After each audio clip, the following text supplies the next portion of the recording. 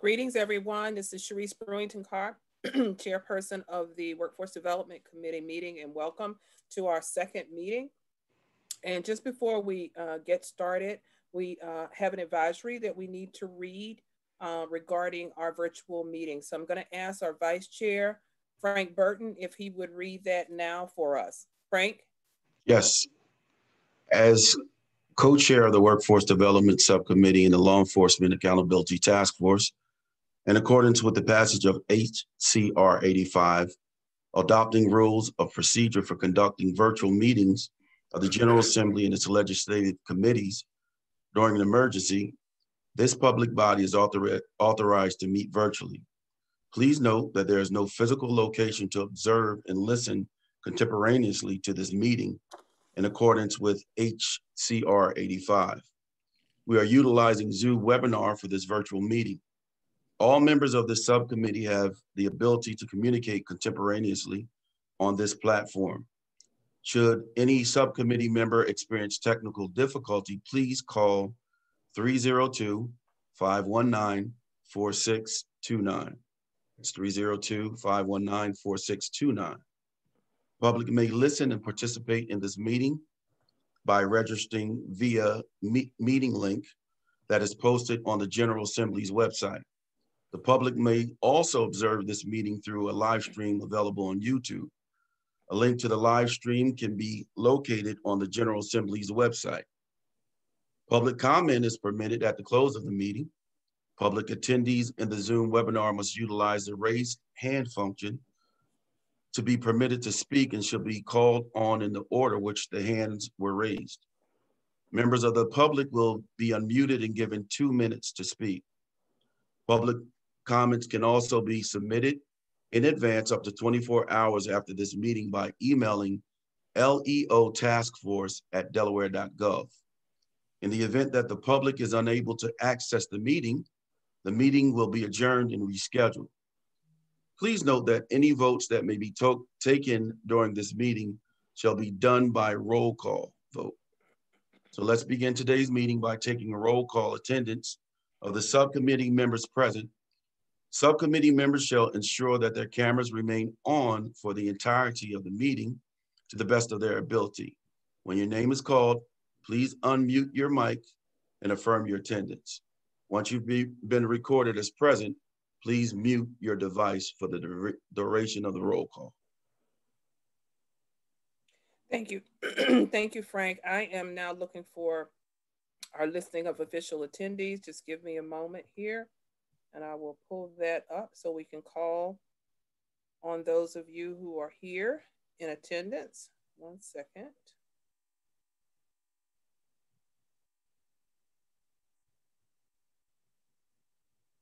One moment.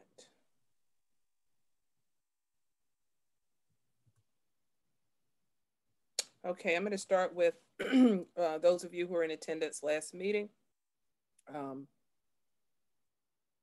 Chief R.L. Hughes. Here. Thank you. Representative Ruth Briggs King. Present. Paige Chapman. Present. Thank you. Jane Hovington.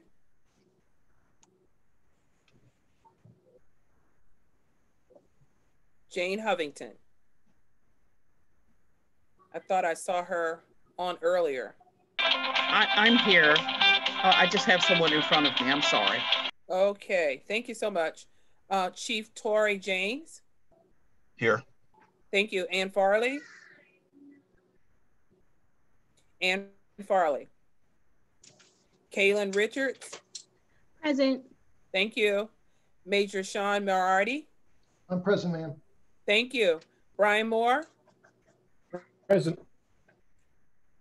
Okay. Abdullah Muhammad Bey. Abdullah Muhammad Bey. Sandra Smithers.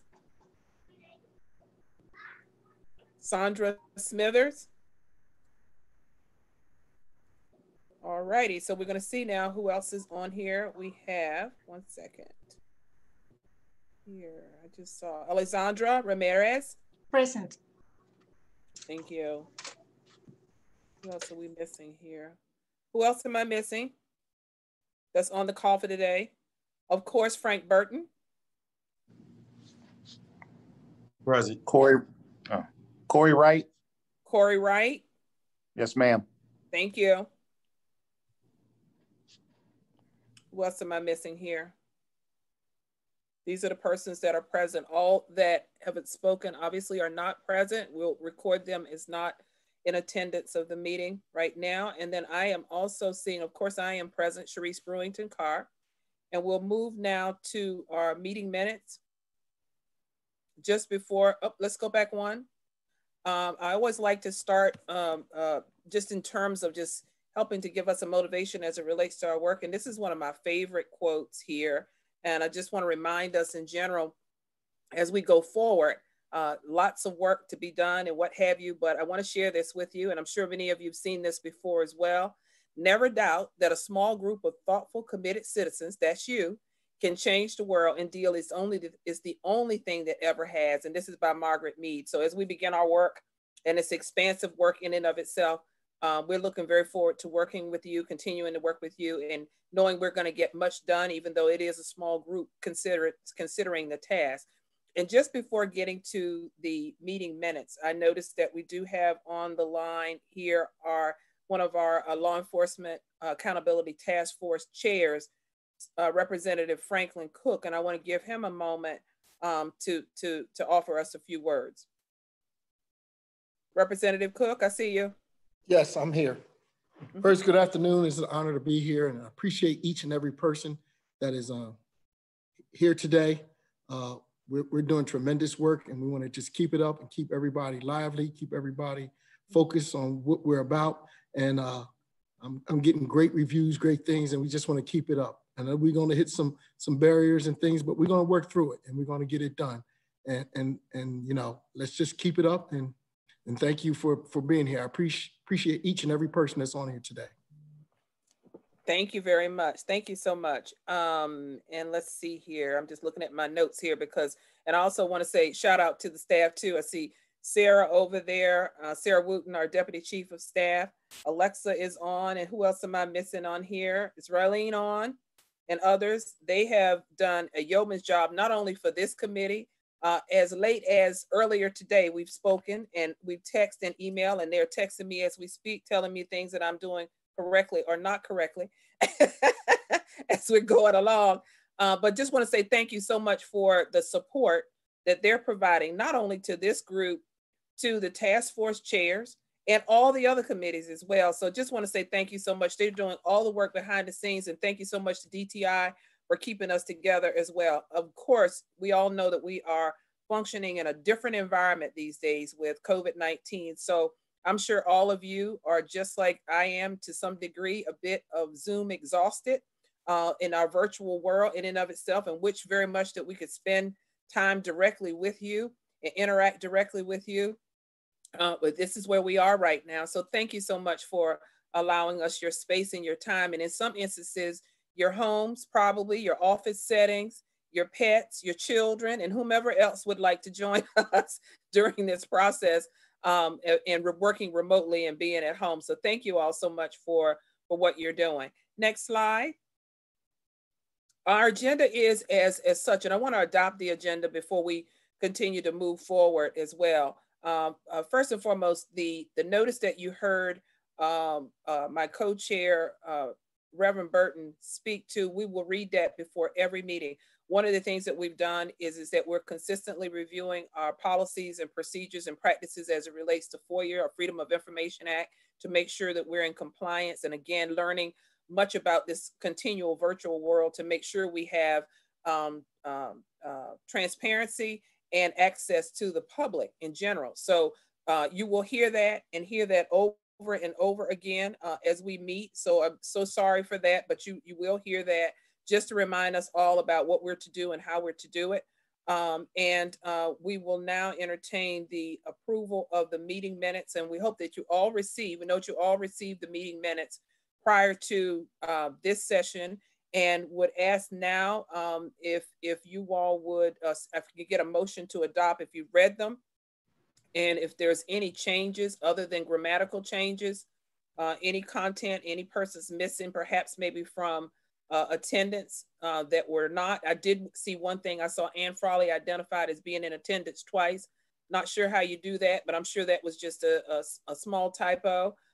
So if we could make adjustments for that, but any other things that we see on there that are critical, if you please would share those things at this particular time. Has everybody seen the minutes? Okay, had time to read them. All right, very good. So can I have a motion to adopt the minutes, please? Hughes will make the motion. Thank you, Major. Can I have a second? I second the Second. motion. I'm sorry, who was the second? I second it. Okay, thank you, Frank. Thank you very much. So the minutes have been it's been moved in a second there. So we'd like to call it all in favor. Any questions? All in favor, say aye. Aye. Aye, thank you. Wave your hand, give me a thumbs up. Any not approved? All right, very good. The minutes have been called in. So I think we've squared away some aspect of administrative business. So if we could, and as we asked before, any of you who are actual committee members, if you would please turn your cameras on if you're able so that we can see you, that would be really good. And I also see down here that another one of our co-chairs, task force co-chairs have joined us, Daryl Parsons down there. So Daryl, you're on the hook. Representative Cook gave a few remarks, and I'd like very much for you to open up, if you will. And there you go. There he is, one of our illustrious leaders there. And if you could say hello to this group and share any thoughts that you might have about the scope of this work or just in general where we are as a task force.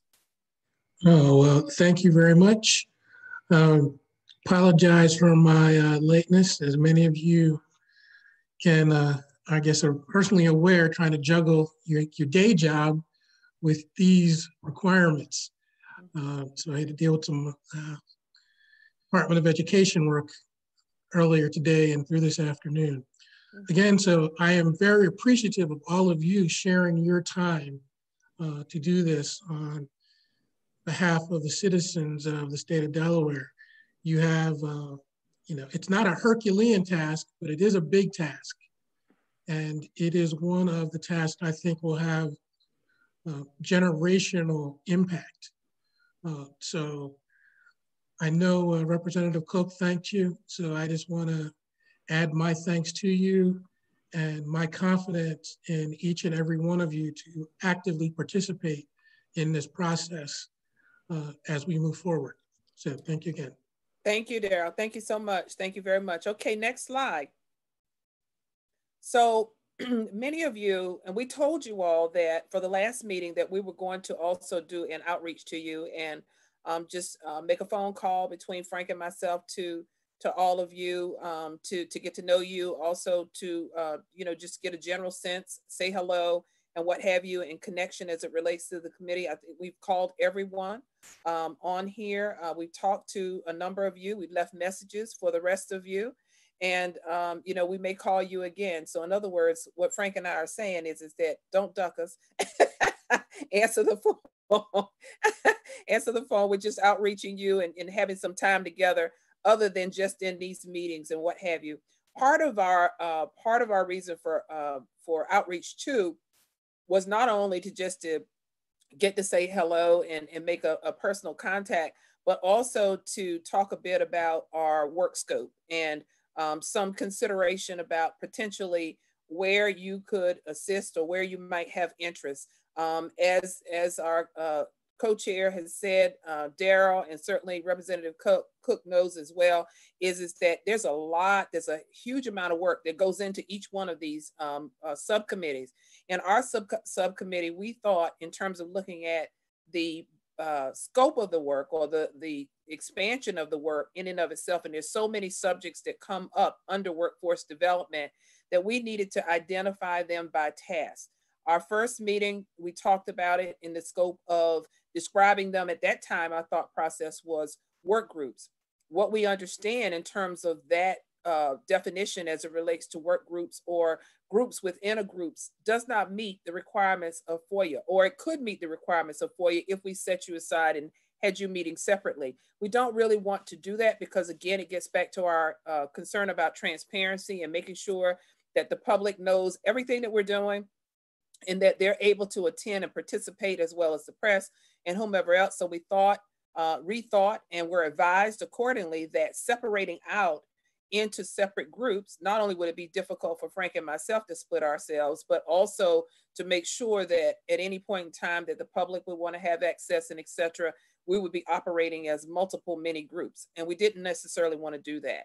This is one full committee in and of itself, or subcommittee in and of itself, workforce development, who has many, many, many tasks attached to it. So we're going to identify the work and the scope as tasks and ask you all to continue to lend yourself and self-volunteer to have your interests. And a number of you have already self-identified certain areas that you want to work in. We're going to go over that more specifically so that perhaps for some of you who had questions or thoughts about the tasks, formerly work groups that we were sharing what we wanted to do and what we were thinking in terms of the scope of that work, that after the discussion today, you might have a better understanding and be able to ask any questions or make adjustments so you can make a decision about what area or particular task that you want to work on.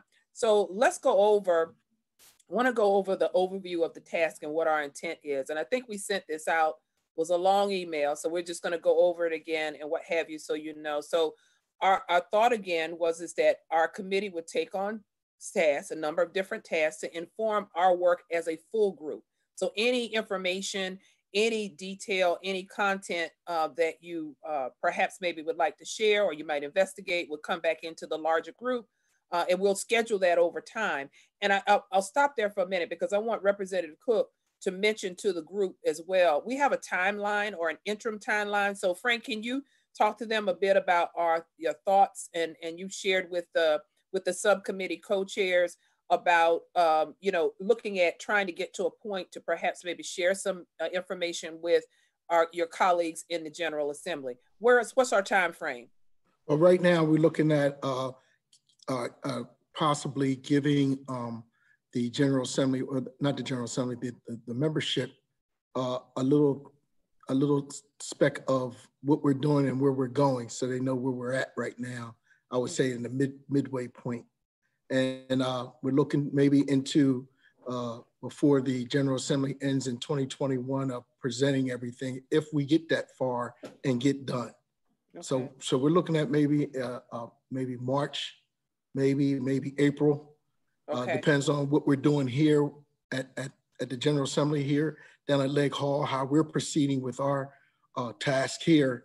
And right now everything is still in limbo, but they're working on things right now. So I want to make sure through all of our subcommittees that we cross our T's and dot our I's. And, we're not the rabbit, we're the tortoise. Mm-hmm. We're not in a big hurry. We want to make sure we do things right and that we represent the people of the state of Delaware with this task force and what we're trying to achieve. Mm-hmm. Mm-hmm. Yeah, thank you so much for that. And again, so I think all of us wanted to give you that that worldview of, we do have some interim deliverables. Representative Cook and also co-chair Parsons have some deliverables as well, or some expected deliverables around looking at specifically around trying to get to some interim information and checking in, so to speak. Our goal in and of itself, and you see as we get to this, is that we want to look at a first look of information that you all can contrive and look at. That'll help inform where we go next, and then ultimately be able that we can give out content and information to our co-chairs and begin to formulate some consensus and some thought processes around what we're seeing in the field and what ultimately this is beginning to shape up. So, and you heard a representative say that, we're methodically doing this. We're not looking to get to a hurry to get an answer. We're looking to, where are we? I think perhaps maybe some check-ins as we go along. So all of you will be very helpful in that process. So we'll get back to our subcommittee report and what we think areas will help to inform that. And they are professional development, recruitment, and workforce retention. That's one particular area. And let's go back. We're going to go over each one of these so you can see what we think right now are some of the task areas in each one of those. Then the next one would be category would be police incidents of physical engagement and violence. That's our interactions and what have you in engagement with police. Next area would be funding and capacity, looking at what capacity they have and funding opportunities or funding access that they have or actual funding that they've received. And the last one would be general operating policies, procedures, and code of conduct, kind of like a catch-all about how do you do what you do and et cetera. So we'll go into that. We're asking all of the members of the committee to actually identify, and a number of you have already identified areas that you want to work on, areas that you have interest in information. We want everyone to do that because it's going to take each of us contributing to that, our thoughts, processes, and also doing the inquiry and investigations around this work and reviewing current data that may already be out there to be able to help bring that back to the larger group. So we'll have that detail. So that's what we're looking at. And again, the purpose is we want everybody to be active participants in researching, learning, also making sure that we have some comparative data. You know, we're not comparing apples to apples in many instances when you're looking at, you know, from one end of the state to the other, and then also sizability and various issues that are impacting some of our law enforcement entities across the state. And again, ultimately, we want to, at the end, we talked before about truth telling, but want to be able to get a factual report and information that we're providing to our co-chairs, our Law Enforcement Accountability Task Force co-chairs, that they will be sharing as well. That's factual, data-driven, and also looking very much at best practices potentially that might work here, and also identifying opportunities for improvement as we go along. The scope of the work is every police entity in the state of Delaware that we can contrive and receive information on. So there's no entity that we would not look at. And that's everything from very, very small volunteer all the way up to our larger police entities and law enforcement entities as well. So I'll stop there and ask if there's any questions about the overview and understanding as it relates to where we want to do as it relates to the task. Is it clear to everyone, or does it make sense to everyone that we approach and we look at things in this way? Ma'am, I do have one question. It's yes, Sean. by all means. So task number 2, I'm a little bit confused with that one in regards to police incidents of physical engagement. In regards to the larger overall task force, I think that one of the groups is actually looking at use of force. Are they synonymous? Is there a different avenue that you like to pursue? I'm just not well, sure. I would say to you, Major, that when we looked at that, it wasn't so much as looking at, I think they're looking at use of force in and of itself. We all know that there are also incidences and engagement with the police that are not necessarily resulting in a use of force action. And so from that perspective, what does that mean? What does it mean in and of itself? It could very well be that I don't think we're going to end up looking at exactly the same things, but we probably are looking at some aspects of some of the same things to some degree. And so that was my thought. It wasn't just a use of force, but you know, what's causing physical engagement? And in my mind, physical engagement might very well mean is someone aggressing the police? Is someone, you know, something happening perhaps maybe to property that belongs to the police or what have you, or vice versa? What things are really creating engagement? Frank, is that clearer or what we were thinking about that? Yep, that is exactly clear. We're just looking at not necessarily the use of force, but different things that cause it to occur. Okay, Chief Hughes, I see you got a puzzled look on your face. Is that making sense to you? You gave yourself away. Is it making sense? Yes, it is making sense, but I am a little confused, which I am always confused. So everyone, that is my normal puzzled look. But I was thinking about workforce development and the training that goes into, when I first read that, the kind of training that we're providing to our new police officers, to our current police officers around physical engagement and violence, and perhaps even de-escalation works its way into that. That's the way I was looking at it, not so much from examining the incidents, but from the training that we were going to be trying to do. I think they're two separate things, and they're relevant to each other. So I agree with you. I completely agree with you, is that ultimately, I think that as we begin to look at you know, kinds of incidents and what have you, to me, the breadcrumbs might lead us back to, well, what's happening with the training? So Okay. we'd be looking at both of that.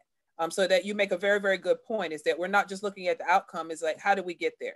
You know, is it an issue of training and retraining, or non-training, or, you know, tenure of an individual, perhaps maybe on the job, all those kinds of things that might show up in that way that might ultimately get to X, if that makes sense. Major, is that helping you a little bit more? So it is. Okay, go ahead. Let's go. And I apologize. So that's all right. I'm looking actually at the PowerPoint. I'm looking at the guideline, the specific bullet points.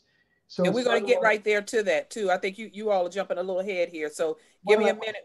We're going to get there, but go ahead if you have a question right now. No, ma'am, I'll wait till we get there. All right. Okay, good enough then, because that's exactly what we want to have happen, is let's blush it through. And when we were thinking about the formerly thing known as work group, we were thinking about you all doing exactly what you're doing right now. So I'm glad that we're having this group think, so to speak, and feedback from all of you, because what if you're not working in those various groups or various entities or independently by yourself? Now it's good for us to have a common understanding, and I appreciate that in a big way. Any other general thoughts? And I see Ann has joined us. Hi, Ann Farley has joined us. So thank you, Ann, for joining us. I apologize for being late. It's all right. Thank you for welcoming. No problem. Quite all right. Yes, Representative Ruth Kings. Thank you. I have just a question, and it seems like, you know, that each of the subgroups of the task force have some different assignments, and some of those are going to overlap. Mm-hmm. And has there been any coordination as to the report format, so that we're sort of doing things very similar to each other, so that by the time we're done, we will maybe derive a vision statement, a mission statement, and strategies, and our group would have its strategies, but so that we're using sort of the same format, not only for our benefit, but for the public as well, that will be trying to follow the pathway that we're doing, because obviously there's going to be strategies and recommendations. Some of those will overlap. Will we prioritize them similarly, or so forth? And so, for instance, I can't help but believe that financing and money are going to be an issue for across the board here, because it has every impact from how you're recruiting to how you're compensating, to how maybe you're equipping or training or whatever. But I can see that overlapping in so many areas. And so I just didn't know if we had that kind of oversight, if you will, that big thought to how we're going to take the journey with the other subcommittees to have this really comprehensive feel to when we're done. I'll have Representative Cook speak to that. And just before he does, I will tell you that the very thing you talked about, Ruth, is that we have come together as co-chairs of the various committees to make sure that we're kind of singing on the same sheet of page, and that if there's something that happens in this group that belongs in another group, or something that happens over at that particular committee belongs over here with us, that we're sharing that data. And I do believe that we want to move to a place of just what you said, is that what is going to be something that is comprehensive and understandable, so that when people look at it, it's something that is actually user friendly and etc. So Frank, you want to talk to that a bit? Yes, you said, you hit the nail right on the head. We'll have more meetings, so we'll be able to go over this overlapping, as Representative Briggs King is talking about. And like Co-Chair Sharice Browning-Carr had just said, we already had one meeting. We'll have plenty of more to make sure everybody is focused and stay in their lanes. So yes, we will have more. So they are a little bit overlapping, and we do have that, and we're working on it. Yes. Yeah. So Ruth, as you, if you don't mind, if I call you Ruth versus Representative, it's okay. No, as you make a very, very good point in that we're all working. We're working together as co-chairs of the group, and meeting with Frank and with Daryl to make sure that we are, while we're doing very different aspects of work, that we're not working in silos, so to speak, because everything is interconnected. So in that regard, I think that we'll be pleased with the product. And to your point, we have all asked as co-chairs that we come up with something, and we're working towards something that is concise, and that we know exactly what the deliverables are, so that we're all informing that in an academic way, in a strategic way, and etc. Yeah, thank you. Any other thoughts? Any other thoughts about the overview of the task, the purpose, the aim, and the scope of the work so far before we get to the specifics. And so I'm looking for Major and Chief to, as we get to these specifics, to give us the business and to tell us more about what's there and what's not there. And that was part of what we wanted to do in these meetings also, is to make sure this was just out of Frank and my thought about, you know, our background and things that we have been kind of hearing and what have you. We need to hear from you. Is it jiving? Is it making sense? Or we need to add additional things to it or in going forward. Okay, let's move on to the next. Here's where we want to look in terms of outcomes in general, is that in any of the work that we do, ultimately, again, we're looking at the reporting aspect of it as a comparative analysis. So when you're looking at funding issues and capacity issues, one entity is not going to get one thing that another one ultimately would get, depending on what the needs are, and et cetera. So how do you compare that in terms of what our thought process, as you all give us information, we'll be able to share that detail. Other than just giving the detail, how do you compare what the needs are in one particular aspect of law enforcement agency versus another agency that needs something more? And is it equitable when you look at the fact that they both perhaps potentially might have the same requirements and outcomes, but they're ill-equipped? It's probably, I would equate it similar to the dialogue that you hear at times about underfunded schools. But the expectation is everybody's supposed to meet the same educational requirements, but one school gets this and one school gets that. We would say probably it's that way in most of what we do in governance and in world. And we certainly expect that that's what we may see as it relates to law enforcement. But let's see what that looks like in general. That was just one example. Regional, national certifications and associations. This gets back to, in part, helping us to tell the story. And this again looks at outcomes. Do people know that law enforcement entities in the state has XYZ accreditation, and what that accreditation is and means in the law enforcement industry and community in and of itself? The fact that it has weight nationally, internationally, perhaps, and what those associations are in and of itself. I often find in my own work and what have you, is that Delaware is not doing so bad oftentimes on a good day when you look at what's happening nationally, locally, regionally, and what have you. But we're so busy doing the work at times, we don't tell those stories.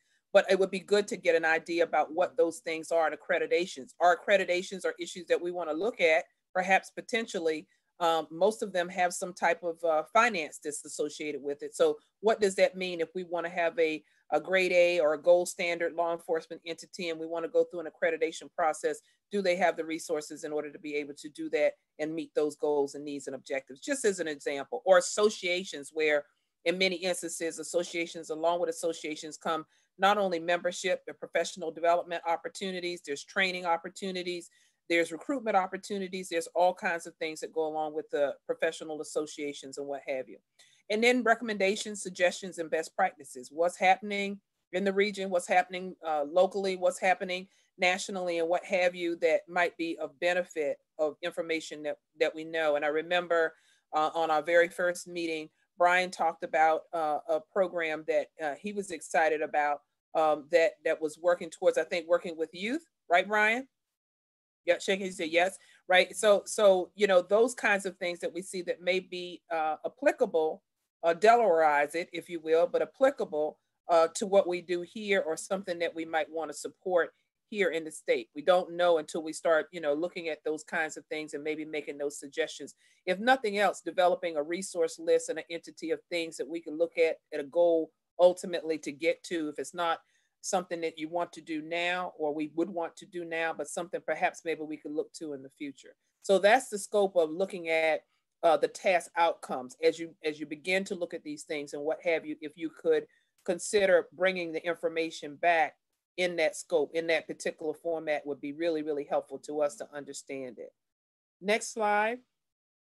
So task number one, big subject here: professional development, recruitment, and workforce retention. And again, a number of you have indicated some first choices and second choices. And so here we thought some of the topical areas that would go in this particular frame here is subject, is training and curriculum. And that means, you know, how frequently the training happens. What is the training?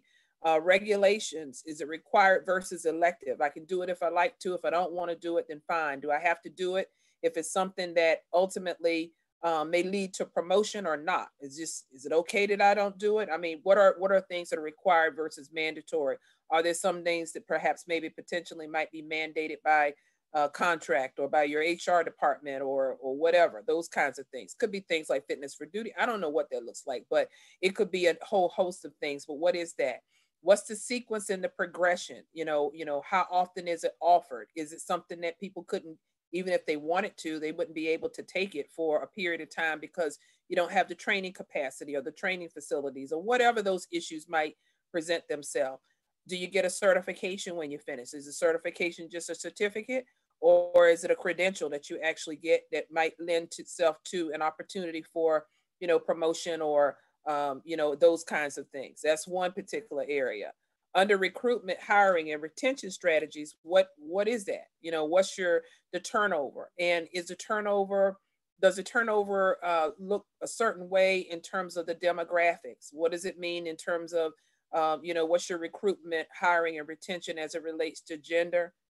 Age is a particular, if you look at your workforce, I think someone mentioned in our last session that we were very interested in what the next succession is going to be of tomorrow's law enforcement professional. What is that going to look like in and of itself? And are we going to get there? Age, looking at that, looking at race, what does it mean in terms of diversity? Does everybody look the same, and within our policing entities? If that's the case, then why? Those kinds of things. And the length of service, what's your tenure, which feeds back into succession planning, or ultimately says if you've got a workforce that the average length of tenure is like 2 to 5 years, you've got a relatively young workforce, you might be in good shape, or you might need to have a different aspect of looking at how you train and all of those kinds of things, and etc. Or if your turnover is such that you're not able to hold on to persons, what ultimately might that mean? These are some of the kinds of things potentially that we'd like to look at, pay attention to, or ultimately see what the data tells us about what's happening in Delaware. Promotional policies and procedures, how does that happen? What does it look like in terms of people who are able to, to achieve the rank of our major in chief here? What does that look like in terms of persons moving in that direction? If you've got a workforce that's 2 to 5 years, then who's the chief, who's the major? How do those things happen in and of itself? And what does that look like by gender? What does that look like by age? What does that look like by race? And again, it gets back to the length of service. But looking at, what does that look like? What does that shape up and look like in terms of the workforce? One thing that's come up too is that when we talk about recruitment, where do we recruit from? Are we recruiting from our communities? Are we able to recruit from our communities? What does that look like in and of itself? Next thing is that our workforce complement, the number of personnel, who's there, what ultimately is, again, get back to the demographics, the gender, the age, the race, and the length of service there, is important to know. What's the complement in and of itself? Yes, go right ahead. Someone had a question. Yes. Yes, if I may, just under the recruitment and the workforce, where you're talking about gender and age and race, if we would add ethnicity as well, okay. And you mentioned community, that we are indeed making efforts to recruit from the community, people who know the community. I think that does a lot in building trust and legitimacy in the law enforcement. And if we could add that in there, maybe. Absolutely. Very, very good. Thank you so much for that. And this is why it's good, again, in this dialogue that, again, this is out of our thought processes about it and in talking with some of you, but even more so as we look at this, what's missing? What's there? Did you have something, Ruth? I did. I wanted to say that I've gone through just so much of the data that we received a few weeks ago and the surveys and the reports that came back. And one of the things that really stuck out to me that I took a note on under recruitment was how many of just about all of the different divisions and agencies in Delaware were talking about how they did a lot of recruitment by word of mouth. And that's very disturbing to me because I always find that rather than looking in the mirror, you should be looking out the window. And so if the key vehicle that I'm using in my different agencies to recruit is to recruit someone I know or someone like me, then I'm not looking out the window wide enough. And that's a very narrow span. And so and I noticed it repeatedly in different agencies that were doing that. And I just thought that was something that we need to provide them some other methods or tools to be using to do their recruitment, because otherwise you may not even know there's a position that you could apply for because it's been very internalized. Very closed. Yeah, very closed and very, very internal. Yes, Major. So I'm just going to follow up with Representative Ken. I think that's a great point to raise, but there might be a little bit of misinformation there. So when we talk about one of the many, many strategies of recruitment, we talk about word of mouth. Well, don't forget the active and community engagement with multiple areas in our communities. So of all the community outreach that we participate in all of the time, and we continue to grow and develop that, that's what we're also talking about, those interpersonal connections, those ability to speak to others and to say, listen, have you ever thought about law enforcement as a career? Think about this. Maybe they've never been engaged in that conversation before. So that it all becomes relevant in the topic. But I do agree that if there is a very kind of myopic view of what the world is and we're only looking at certain things, then that's too narrow-minded. We need to expand that. But from my experience, at least with the state police, is that we try to recruit from all areas. And it's not just a kind of this feel-good statement that I'm making. It's true. We're actually going out there into the communities, trying to engage in those interpersonal direct conversations to bring people in. So we want to move from, and it's, I guess probably you don't throw the baby out with the bathwater, because it is important about who you know, but it can't be only about who you know, right? Very good. Very good. That's a very, very important. So, and again, it gets back to, these are opportunities. I think it's just looking at ourselves, you know, is that the case, or is that like a norm or something that is a part of the culture in law enforcement communities across the country? I would say it probably is. It may not just only be Delaware based, but based on our local data, it is what it is. So thank you. Yes, Representative King. I was just going to say, frequently what happens is you think that a person that knows the job, knows what it takes, is a good one to do that referral, or to, you know, to try and recruit somebody in because they know a little bit about you or whatever. And, you know, so it goes both ways. I know that several of the agencies are going and casting that net far and wide to attract, you know, different, but then there's some that are smaller than that, that may not have the resources, that are simply going by that. You go with what you know, or, you know, they know the background on that person, so they might be a good fit because they don't have a criminal record, for instance. But meanwhile, there's just other things I think to look at, because it really did stand out to me as I was going over from one agency to one town to another town, that we don't have a problem recruiting. We sort of do this. And I thought, warning, for me, it's a warning flag. So I just wanted to mention. No. Very good point. Very good point. Thank you so much for providing that feedback. Is really, really good. Another topic in this area around this whole professional development, recruitment, and workforce retention is like work shifts. You know, we have the standard 8 to 4, what, you know, it used to be for me, what, 7 to 3, 3 to 11, 11 to 12, or we moved to 12-hour shifts? Or what in the world are we working as it relates to this whole COVID environment right now? And, you know, looking at those kinds of things, our overtime policies. I also very much not only looking at overtime policies, but looking at involuntary overtime, which I'm sure all of you know what that is. Involuntary overtime is that your person's not here, you don't get to leave.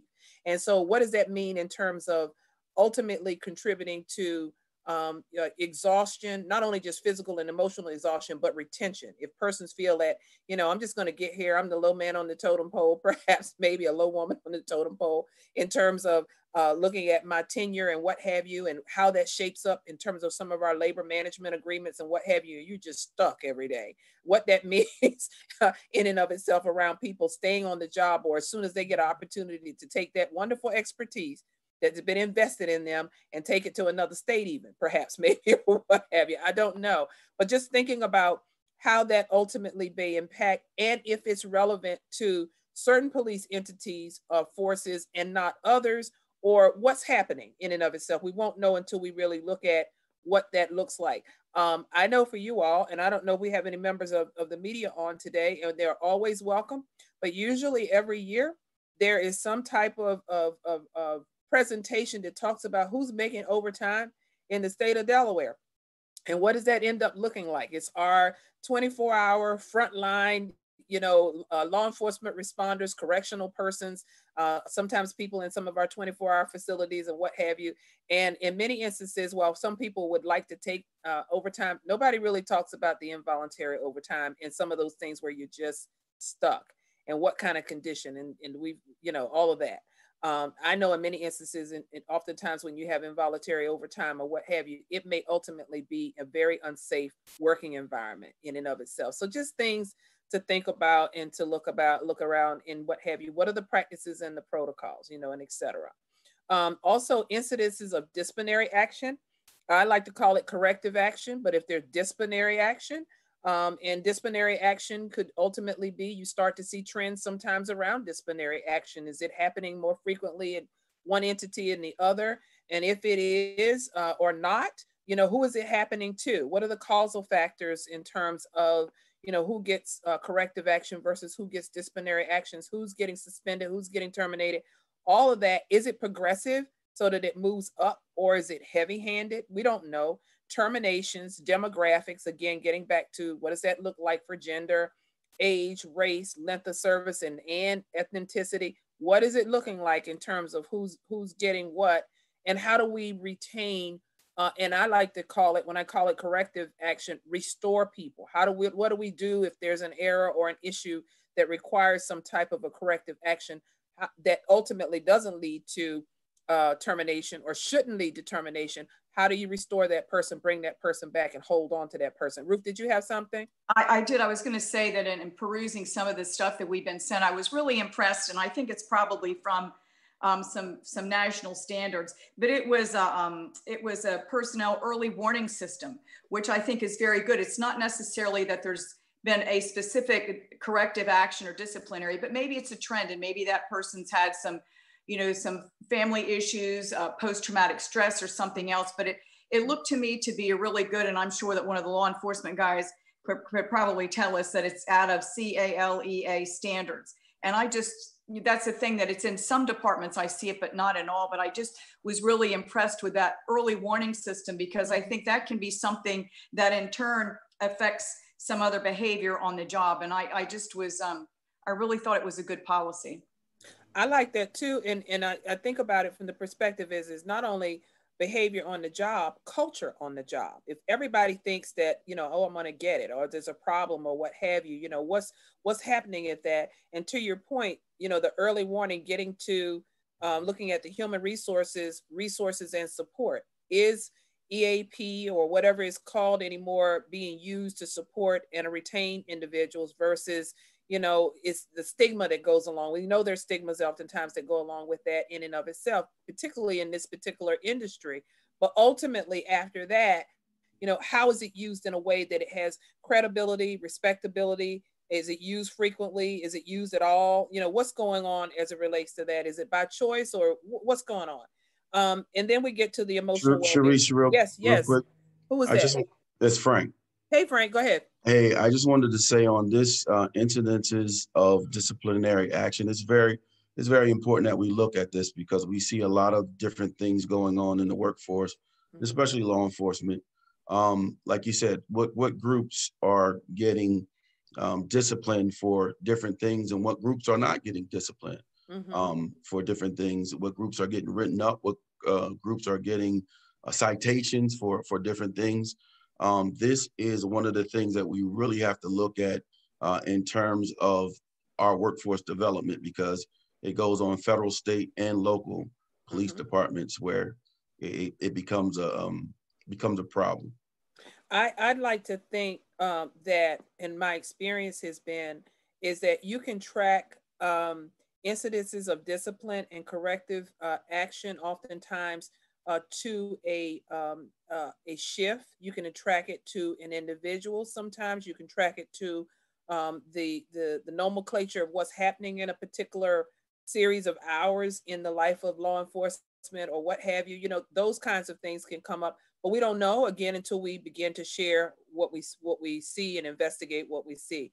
Emotional well-being is so important in this work. And while it's talked about in and of itself, how is it practiced, integrated, showcased and supported? issues around post-traumatic stress. In the instance where we talked earlier about whether it was incidences of police engagement or use of force or any of those violence or any of those things, what happens to that officer after they've had that experience? You know, how is that managed in a way? Is it consistent across the state? Is it offered? Is it supported and what have you? How are instances of substance abuse, substance use and substance abuse managed in and of itself? You know, whatever that looks like. Fitness for duty and how those decisions are made, probably are very individual, but are there trends as it relates to fitness for duty and those kinds of things, leaves of absence and use of leave and those kinds of things and what have you. Safety protocols, family support in instances, you know, no entity, no officer comes to work alone by themselves. You know, what happens around those family dynamics and you know, those kinds of things in and of itself. Chief, did you have something? I saw you lean up. You okay? All right, cool. And then also looking at, we talked before about succession planning and the retirement pool. You know, what's that retirement pool looking like? Are we paying attention to it? Or all of a sudden, you know, you look up and everybody decided that, you know, I've had it with 2020, I'm out of here. And no one was prepared for it. And so what are you going to do next year when you found, you know, your complement has been severely depreciated and you don't have a recruitment strategy, or you didn't realize this was coming, you didn't anticipate or expect that it was coming and what have you? What does that look like in terms of succession planning? So that's professional development, recruitment, and workforce retention tasks and topical areas. As we were talking, was there anything else that came to mind? And I want to think that atypically more is going to come to mind as you begin to look at this. Just like Ruth said, you know, you're reading through it, and Ann is saying you're reading through it, and it's like, okay, let's add this or let's consider this and what have you. Any other thoughts right now? Sharice, I would yes, I would only add in the emotional well-being, just pulling it out separately, but critical incident stress management. I know it's something that we've kind of focused on a little bit, but it's a little bit different than the long-term post-trauma. But it's something that I'd be interested to see how each department is handling it. Okay, critical incident, say that again. Critical incident stress management. Okay, thank you. Thank you, we got it. All right, very good. Let's move on to task number 2. Okay, so here we go. We're talking about the police incidents of physical engagement and violence, and we expanded that to say anything related to the policies of that. So the core areas, core topical areas be included, but not limited to guidelines. It gets back to our policies around the use of force and de-escalation strategies. You know, what are we doing as it relates to the training around those things? I think says a lot about, to some degree, ultimately might lead to, well, what is the number of the thing that's happening? I don't know, but what are we doing as it relates to that? Causal factors, frequency and number. When we talk about discharge of weapon, how often are we doing, you know, weapons training and those kinds of, I don't know. I mean, we just don't know until it would be great to have a repository that says weapon training happens this particular season in the life of the tenure of the officer. I don't know. We don't know. And again, whereas I would expect the chief and the major on here, myself and others may know a little bit more about some of those. The general public has not a clue. And so again, I see this report in a big way as not only informing General Assembly, but this is a public report. I mean, people will know and have a better sense and know more about the public, more about the police than they ever knew before. And we hope that we're lifting the lid and giving them a better understanding about some of these things in and of itself. Causal factor, frequency, and number in terms of injury to civilian. And injury to civilian doesn't always, the police didn't do it. I mean, what happened? You know, injury to civilian and those kinds of things, and you know, what they're exposed to and what have you. What do you, you know, you know, what do you come upon, if you will, in and of itself, and what happens after that. Injury to officer, causal factor, frequency, and number. You know, we talked about, we didn't talk about it yet, but I think all of you perhaps maybe have seen within the last 24 hours that there has been an uprising as a result of a domestic, I think, a domestic dispute initially in the city of Philadelphia that yielded a casualty of the person who was wielding a knife, you know, working with the public and then also with potentially, you know, towards the police as a result of not knowing any of the facts, complete the facts, because the investigation is ongoing, the city of Philadelphia has erupted in that there are riots and things of that nature that are going on. The community is up in alarms, I think, about not only this, but lots of things that's happening nationally. What we do know is that my last report I heard was about 30 officers or so have been hurt, one with a broken leg and other things that are going on. So what's happening around things that are directly related to an incident or sub-related to an incident in and of itself, injury to officer. It could very well be even traffic kinds of things. Who knows? But I don't know what happens there. Causal factors, frequency, and number of persons return to duty after these things happen. How do you return to duty? How do you come back to duty? And then also looking at post-incident sequence and protocols. You know, once these things happen, what happens? Are people on administrative leave? When do they go administrative leave? What does that constitute? You know, are you still continuing to work? What happens around those kinds of issues? So I'll stop on that and ask now, Major, Chief, and anybody else that, hey, Keith, I see you were able to join us. So hi, thank you and welcome to the meeting. That anybody else, any thoughts about those particular issues or those particular tasks, looking at those things within the scope of police incidents of physical engagement and violence? Sharice, this is Keith. Yeah. I do have a question as far as access to that detail of information. Where will we find that? How will we source that? What's available to us? What we are doing, Keith, and again, welcome. What we are doing is that we've conducted a survey and asked a lot of information. Beyond that, this specific detail in and of itself, we have a whole listing of the chiefs and heads of agencies across the state, and we're going to request the detail. And, you know, I think all of the chiefs and what have you have been advised about the scope of this work and et cetera, and it'll be provided to us. While it might not be provided to us in terms of the specific individual, we'll be able to get some of the demographic data like we talked about in the slide before. I'm not sure if you were on yet, but looking at it from the perspective of, you know, gender, race, age, length of service, those kinds of things and what have you. So we're going to make the ask and you know, see what we get as it relates to this detail. But we do have the contact details, so we can make those requests and get that content. Maurice, this is Frank. Okay. Yeah, go right ahead, Frank. I'm sorry, this is Frank again.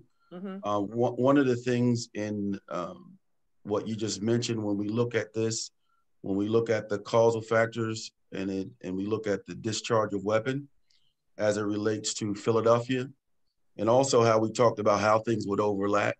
One of the things that I heard, and they're still investigating, one of the things that I heard right before I came on is that the officers that discharged their weapon did not have tasers because of the funding, so they hadn't been trained on tasers. So immediately somebody would say, how come they didn't use less than lethal force with a taser? Well, they didn't have a taser because they weren't trained with tasers, because they didn't have the funding to give them tasers. So again, this is another factor that we would be looking at in terms of why did the officers discharge their weapons. So I would say that, and thank you, Frank, for sharing that, is that is very important.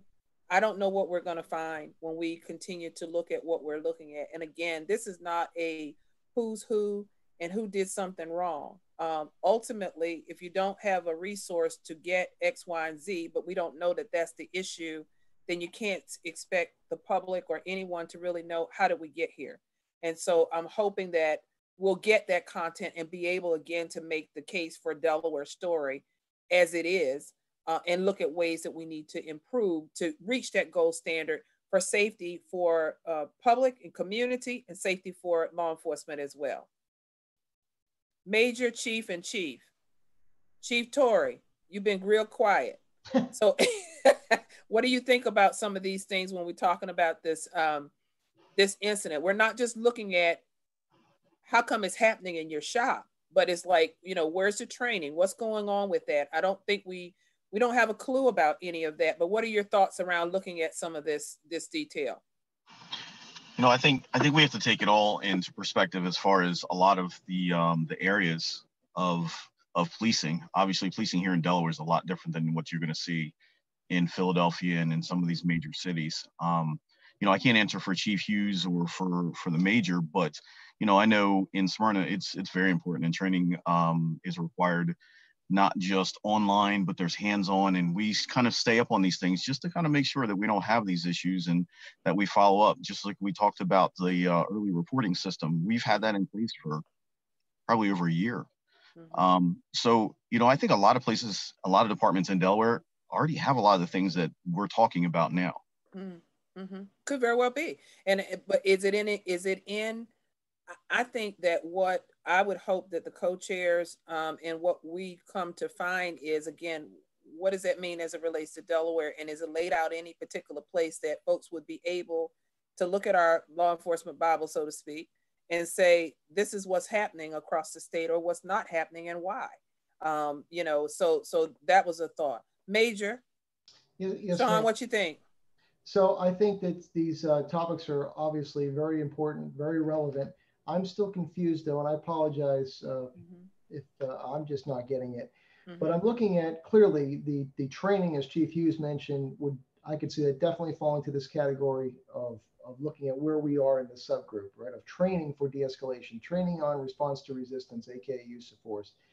And I understand about, you know, you're asking about firearms training and how that all, you know, relates, the frequency of that training, what's involved in that training, the curriculum, all that. What I'm confused, same with the return to duty following an incident of physical engagement. You know, what is the aftermath? What is the fitness for duty standards? What is the psychological standards? What is the tying it back into what Brian talked about? What is the wellness? What is the critical incident stress management? Huge roles. What I'm confused about are the two data sets, or the three data sets, of discharge of the weapon, injury to civilian, and injury to officer, as it relates to workforce development specifically. In other words, those data, going to the last question that was asked a few seconds ago, I thought it was a great question, but where's this data going to come from? Well, a lot of the data is going to be available through at least aggregate data, not individualized, as you mentioned, ma'am. So, but I don't see what the relevance is. I'm missing the connection, in my mind anyway, to how it ties to this specific subgroup of the larger task force as compared to section 1 of the, or subgroup 1, not ours, but the other group. That's what I'm a little bit confused about. The things about, you know, the aftermath, the training and preparation for that, all those things, the wellness, the ability, the fitness for duty, completely understand that. I just don't understand the data sets of the actual discharge of the firearm or the taser or the baton, how that ties into this particular area, if you could help me. I'll try. I guess what I think about is that I'm looking at not just me as an individual, but my thought process was the end game. If the end game is that the discharge of weapons, just as an example, is X in this police entity, what's the training component that happens in police agency X? And is there a correlation? I'm not assuming anything that it is. I'm not assuming that it's one at all. I'm just saying that I feel that while our end game is not the number so much as it is what's happening over here, and will the two marry itself? And who would help to marry that if we don't at least have the conversation or discussion? We may decide as a group, after we look at the number of that would be provided, perhaps maybe potentially, because we're not looking at it in depth as others, that maybe that what we're doing is saying this is a comport of information and this is a comport of information over here, and we're not drawing the conclusions. But I just wonder potentially, but I don't know if anybody else is, Frank or anyone else, Keith, perhaps if the two somehow, some way may be related. Keith, what are you thinking? I saw you raise your hand over there. Look, he's in school. He's raising his hand. Brian had his hand up before me. Okay, go ahead, Brian. I'm sorry, I didn't see you. Yeah. Okay. I think to the major's point, and what I see this coming from, and I think the general public, there's an impression out there that that when the police investigate themselves or when the police investigate their own incidents, there's no follow-up. And I think one of the ways that it could tie back to this work group is not just looking at incidents of the discharge of a weapon, but what's the debrief process? What's the lessons learned process? And, you know, being able to enumerate to people that we do indeed change, and some examples of how policies, procedures, and training have improved as a result of some of these incidents, I think that would, you know, directly tie back to what our responsibility is. So it's not as much about, yes, this is how many times this department discharged a weapon, but as a result of incidents of discharging a weapon, this is the lesson learned. This is how training changed, not just originally, but how did they improve as a result of. And I think the public is of the impression that they'll see an incident and the department just goes about its merry way and nothing changes. And it'd be good to be able to enumerate that that's clearly not the case. Mm-hmm. Keith? Oh, what I would add to Brian's comment is that from what I hear, Major, is that Sharice is laying this out, and I would agree from a systemic point of view. So if there is an incident of discharge of weapon, it goes back to what Pastor Burton said, that if you look systemically at what happened in Philadelphia, as far as the information we have at hand in this conversation, discharge of weapon, but then what was the root cause of that? And he's saying that, as far as he knows, they didn't have tasers, so there was less lethal force. Then why didn't they have tasers? So you do the why question process. They didn't have tasers because there wasn't the funding for it. You know, or they didn't have the tasers, they didn't get the training on tasers. The only thing they had at disposal was a revolver, or a block, and that's what they. And so they feared for their life, as we hear, and then that's what happened. So I think it's important from this point of view, Major, is to look at these things systemically as these incidents occur. What's the systemic nature behind that occurring? And that gets into the workforce development part of the conversation, I think. It's much the witch hunt as far as who did what, when, and how. But his point is, at the point of the incident, where do we go from here in terms of communication, and what's the procedures in place for that, and in terms of training, and how do we look at that?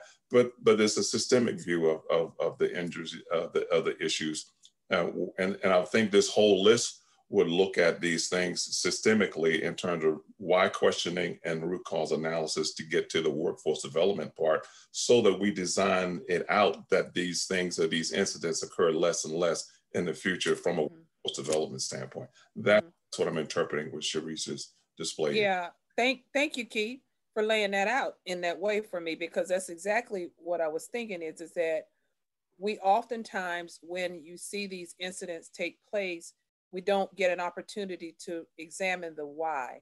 And I'd like to think that, you know, before you get there, or ultimately as you get there, you do a root cause analysis, which moves us back to, in the example that Frank gave, is that who knew? How is it possible that anybody would know that you're forced to use lethal force because that's all you got?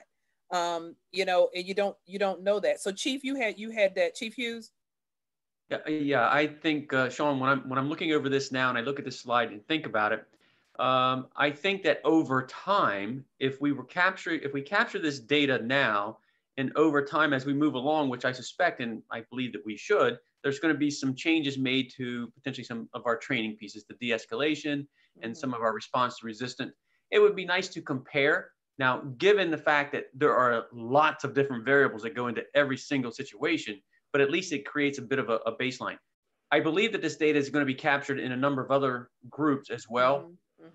So and for us and for most police agencies in Delaware, this is an easy capture because we're capturing it already. You know, we have that information. But I did want to make one other point yes, go ahead. to that. And when Tori was talking about some of the training pieces that they're doing in Smyrna, they've got some great stuff happening there in Smyrna. But it goes back to, on our original slide, it talks about capacity and funding of our various agencies. And Smyrna, I'm going to brag on Tori. He's done a great job. He's a great leader, doing a wonderful job. He doesn't have the biggest budget in the world, but he has a good sized budget. But there are some agencies, Georgetown in particular, that anything beyond paying salaries and OECs is going to have to come out of a grant somewhere. We're just not that kind of a community. We're not, very affluent community. It is what it is. And so we do those things. So that is going to be a big piece as we move through this, and especially around training. I'm a huge advocate for training, but we've got to find that. And I don't want to fall back on, I just don't have the money. Well, I don't have the money. Do those kind of things. But I think that would be very important to Ann. look. I think that would be very important as we look at workforce development and training, or what resources are being allocated, whether, you know, there is a reliance or a need for state or a reliance on federal funding, and it sounds like not local. But I do think that these guidelines and looking at these incidents of violence and engagement and physical altercations, and preparing that will be informative for workforce development and training. But because I think all of the subcommittees were looking for transparency and to establish legitimacy and trust with the law enforcement and community. And I think that creates a venue for that. As you just said, Chief Hughes, using it as a benchmark over time, doing other trainings, how we might see these reduce as we begin to invest more in providing officers with the resources and the training that they need to deal with the complex issues on the street. Chief Torrey, did you have something? You know, it's just like Chief Hughes said, this is definitely a financial impact on not departments, but also the towns. So that's definitely something that we do need to kind of take into consideration. I am very fortunate enough to have that funding that's there, because when I go for my budget yearly, I make sure that I stress that these are the important things that we have to have, just to kind of keep us above the board with everything else that's going on. So that is something to look at. You know, I have 26 officers. We're not state police who have 700 officers. So, you know, that is going to be a huge, huge impact on somebody's budget. And Major, just to get back to your point in your question about try to make it clear. I know that Keith and Sharice and Brian and Chief Hughes kind of said it too. But our mindset when we were labeling this was in terms of training again. So when we start talking about training, one of the things that I think about from my experience is mindset. So take you back 30 some years ago as a new FBI agent on the street with the task force member from the Philadelphia Police Department. He's 50 something, almost 60. I'm in my early 20s. We roll out in North Philly and all of a sudden he rolls up on a corner in a car, rolls up on the corner physically, pulls out a baton and puts all these guys up on the wall. Well, you can't do that anymore. So as far as discharge of weapon, our mindset was this. So with this new generation and the de-escalation and everything that's going on, we can't do policing like we used to do it. So I normally say it like this. Change is easy because change is inevitable. What's going to happen? But transition, where we're trying to get to now, is difficult because transition requires a change of mindset. So again, with the old officers, new day, new age, new situation, we have to take a look at these. Now, one older officer, and this is not the case in Philadelphia, I'm just saying, an older officer may be what people call trigger happy, quick to pull, you know, while a newer officer may use de-escalation training and techniques because he's been trained that way. So I think our mindset was to that when we labeled this, if that makes sense to you.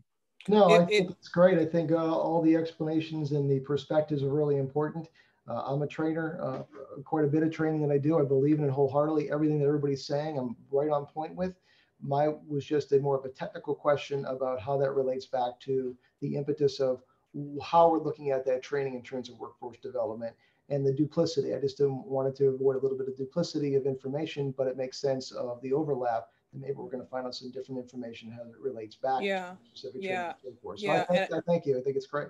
No, and I appreciate that. And I'm really happy for the dialogue and you know, everything that's here is negotiable to a point because we're working together and you all are extremely important in adding your perspective and looking at what we pay attention to. And I guarantee you that this is just you know, areas to start. I think as we start to scratch the surface and as Ruth said, you know, as we were looking more and more at content and detail that's been provided to us, the aha is going to be more like, oh boy, and did you know? And so I think we'll find out more. And I don't ever want, or nor would I participate in an environment that's just giving detail, just giving the facts. And I think some of the other committees in their work and what have you, that when you give, and I know they have important work too, but when you give that content in and of itself without connecting the dots as to where it goes and how it gets there is a lot of what we're going to be doing, I think, in this particular group. Ruth, did you have something? And we'll move on to the last two. I did. I was just going to say, to tie those two thoughts that we just had from, you know, from Major Mulardi on with the other discussion, is that what we're looking at here is maybe how this fits into a progressive or constructive discipline and training kind of issue, where if you're realizing there's this deficiency, or if there's something where a person might be progressing with physical engagement and violence, that once again, you're able to see you're actually looking perhaps a pattern or something that's starting to emerge, and you can be proactive in getting additional training before another incident or something happens. And I do think there's certain things now that are being monitored closer than what they had been before for that. And it's just, we come back once again to the next discussion is about resources. And certainly for smaller agencies that either do not have the level of, certainly the level of education or leadership, or even the number of people to engage in some of these programs, how could we turn and maybe offer them assistance to provide that, so that where you have some smaller departments maybe can rely on a larger resource to do some of those things, so that we're consistent. Because I think in any of this, when we talk about transparency and accountability, I think our people are looking at consistency. So it doesn't matter if it's a state agency, if it's a county law enforcement, or maybe a town or municipality, that there's some level of consistency. Because I think, once again, that if you think things are the same, rather with relatively the same with how things are treated, that helps dispel a lot of myth, and it helps give people a comfort level. So I look forward to the discussion, I think, which is a huge one on funding and capacity. Mm-hmm. And I'm going to turn off, I've been talking enough. I'm going to turn now to Frank to go over the last two tasks. You know what, Sharice, if you could continue, because I'm getting some great notes. Okay, you taking the notes. Okay, so let's move. Man, I'm getting some great to the stuff. next slide. Very, very good notes. Okay, so here we go. You don't have the resource, you can't get it done. So task 3, to Chief Hughes's point, and to Ruth's point, funding and capacity policies and procedures. And here are the core areas that we think will be included, but it's not limited, right? So it's federal money, which we know is what? Funny money. It's fickle. We don't know if it's coming or going, right? Depends on the administration, depends on your ability to compete. It depends on your application. It depends on the state awards. It depends on a lot of things. It's uncertain. Local resources, is the township invested, city, county, state, whatever, invested in state funding trends, and looking at it from a 5 to 10 year range. And we're trying to find, scratching the surfaces and trying to find these resources in and of itself. But as I said, it's a hodgepodge, if you will, of how you get what you get, and if you make a good application, or et cetera. Or in some instances, I almost think about it like in the terms of a lottery, who gets what, or who gets to get what, as an example. And I'll give you an example in working in juvenile justice years ago, in adult corrections, RSAT monies. And I don't know if anybody remembers those resources. They were residential substance abuse treatment resources. There were only 2 entities in the state or federally that were authorized to get them, that were adults. These are persons who were incarcerated, who could get those resources for treatment inside of prisons, and juveniles. But guess who always got them? The adults got them, because the numbers were larger. So until, at the time when I was director, I, studied and paid attention. You don't know what you don't know, because I had worked in adult mostly. And I asked a question to say, why did we never get any of these resources? I mean, ultimately, it might help in a big way if we could stop, the progression of crime of young people who might be experiencing substance abuse before they got to adults. We began to get it. It still was at a smaller rate than it was for adults, because the capacity was so much larger. But just looking and asking those questions versus our norm is let's take care of the larger problem versus dealing with the other, and what the return on investment potentially might be, or whatever the reasons are that we're using for the funding formulas that we did. And that was an example. It's not a who's who or whatever. It was just the way we did things in and of itself. That was years ago. So now also looking at access to funding resources. How does Delaware stack up? I want to think we'll stack up pretty good depending on how this election turns up, but how does Delaware stack up as it relates to funding sources and resources coming to the state, and the folks that we have, local, city, county, and statewide, that can assist us, and congressionally in the resources that come to the state. And so from that perspective, what does that mean in terms of access to capital, access to funding sources, access to, who's advocating in that regard?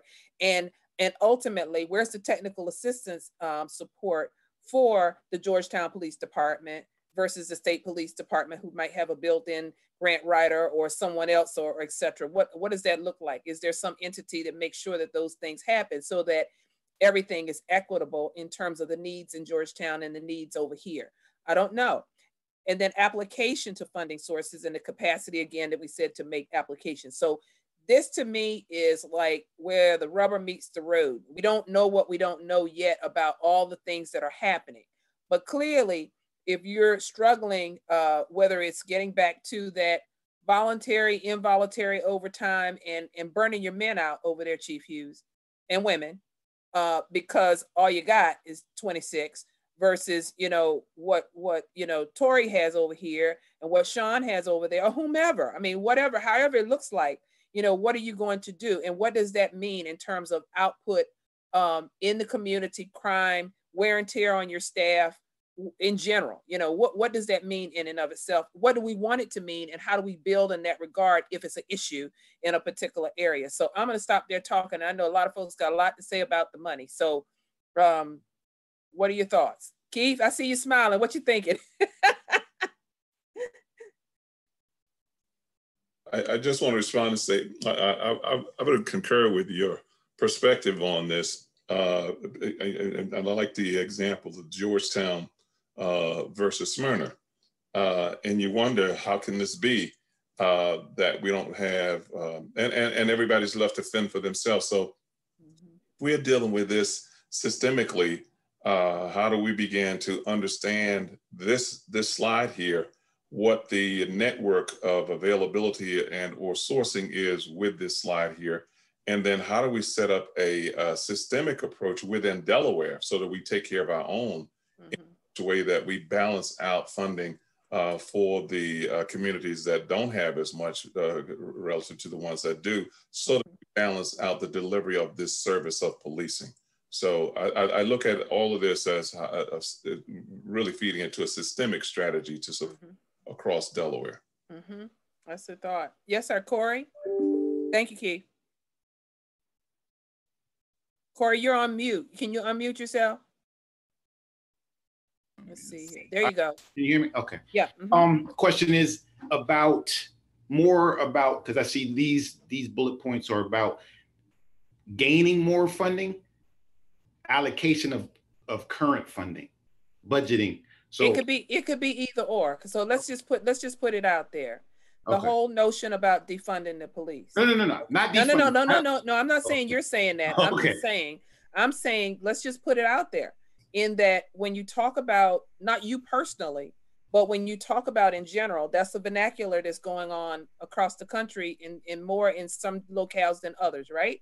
And so I'm saying we don't know what we don't know right now about funding in the state of Delaware. We don't know what Chief Hughes' situation is, and what Tori's situation is, and what Major Sean's situation is, and or anybody else as it relates to that, to even begin to have the dialogue about, well, okay, so do we keep it like we have it, or do we look at restructuring, or do we look at whatever, trying to get ahead of it? And again, I think our purpose is tell the story. What is that? What is it, and what does it look like? So I didn't mean to interrupt you, but I'm just, and you didn't infer that. It's just that it was a random thought that crossed my mind before it went away.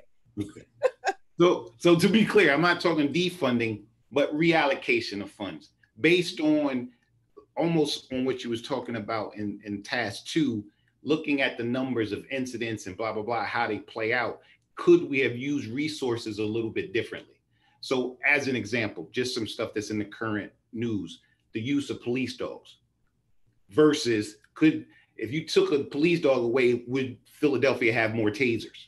So looking at instances of, are we using, how often are police dogs used? Is it worth the resources like that? So, and it could be on many other tools that the officers are using. Is that funding being used for the betterment of the community and the safety of both community and officers? Mm-hmm.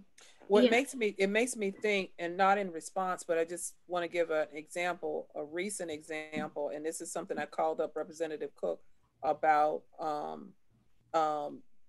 thinking that something should perhaps maybe go out from the task force chairs about this. I thought it was great in that the federal grant that came into the city of Wilmington to fund the body cams that they had, I forget how many it was, but it was $600 and some odd $1,000 that came in just for that purpose, right? And so the community at large has been talking about, well, why doesn't the city have body cams? You know, what's going on? And so I think there was an assumption that somehow it was part of the funding in and of itself. Well, in addition to that, I read that the mayor also put in another $4 million to ensure that there were administrative officers. So they bought the body cams to go to the current complement, but the mayor put in the money for like $4 million or so for administration of several staff to oversee the programming of it, you know, the review, the surveillance, and those kinds of things and what have you. And are folks aware even about the cost of that versus it asks for that to get that resource versus let's look at doing something different or let's reallocate what we have and all of those things. So I think everything is on the table. I will tell you from sitting on the Criminal Justice Council for years and as a designee is that, and I can imagine what happens within the scope of these budgets is that folks, oh, there's a little one. Alexandra, I see, sell it high. But in the scope of these budgets and what have you, it's like pulling your hair out when it's budget time, trying to figure out how do you do X and what do you cut and what do you save and all of those things. I don't know. So I think we just have to have these conversations. We have to do our homework. We've got to pull that detail out and make sure that we get good content, good information back. So we at least have a starting point. Okay. All right. So let's move on to the next. Anybody else have any burning thoughts about money? We need money, or we need some aspect of money. We need to find out where the money is, right? Okay. So next task. Task force 4. This is a biggie. These are our general operating policies, procedures, and code of conduct. And here the areas are laws that authorize police entities, structures, and authorities. They may vary. We've got the Delaware Code. We'll look at that content, have that information. We also need to look very specifically at our bargaining agreements, whether that's FOP and other entities. Is it different in the county, city, state, and et cetera? What exactly do those entities say? What are the fiscal implications of that and expectations? What are the terms of those? How, you know, what's the time frames in which they're negotiated? What does that mean? In other significant areas deemed by the bargaining unit, whatever is important to them. Is there, you know, guidelines in there around overtime, who gets it, and seniority, and all of that business and what have you? Do we understand what the differences are between those contractual contracts in and of itself, those labor management agreements and expectations? Are we as aware about who's minding the store, so to speak? Are we following those guidelines? I'd like to pride myself. Previously, when I've had management labor agreements, I wanted to make sure I knew as much about that labor management agreement as the bargaining members. You know, do you know what happens? Are we working towards making sure that we're honoring those? Are we negotiating in good stead? I don't know. I mean, we just don't know what that looks like, or enough that we can find that information. Workplace culture, physical and emotional environment. Where are the complaints coming from? Are we getting a lot of complaints from internally? Not only we know there's issues that come up with the public, but from within our entities and our policing entities. Who's complaining? Are they complaining? What do the complaints look like? The type and the disposition, the demographics. Who are the complainants? Gender, race, ethnicity, of course, age, and the length of service. What's happening as it relates to that? Are we getting in any? Are we getting none? Are we getting a lot? Are we getting some? Are we getting them in certain areas, certain counties? Don't know, but I think that will help us get an idea about code of conduct policies and things of that. Code of conduct handbooks, do you have them? Does everybody have them? Is an expectation, is the oath of office around what you should do, and etc. Those kinds of things and what have you. Mission statements, all of that stuff and what have you. What's there? And the anti-discrimination policies for all protected classes. What does that mean as it relates to the policies and what have you? Are any of these things kind of feeding up, perhaps maybe potentially in the complaints?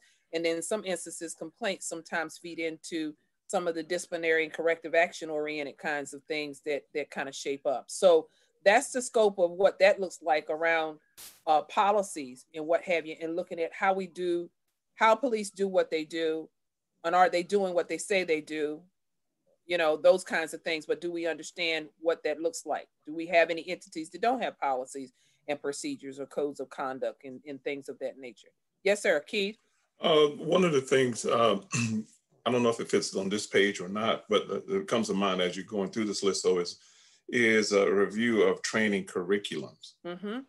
What's the variety of training curriculums, jurisdiction by jurisdiction, and what's the practices and how they're being incorporated? I don't know where it fits into. Yeah, we put that, I think, in the first group, which was the workforce professional development, recruitment, and retraining. Okay, I missed that. Right. That's okay. Look at the training curriculums to make sure, like, where's there, and as you said, the level of review.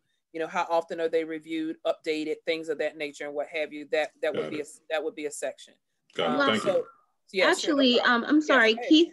Keith brought up a great point. So, which is something that I wanted to see if we can add to this slide.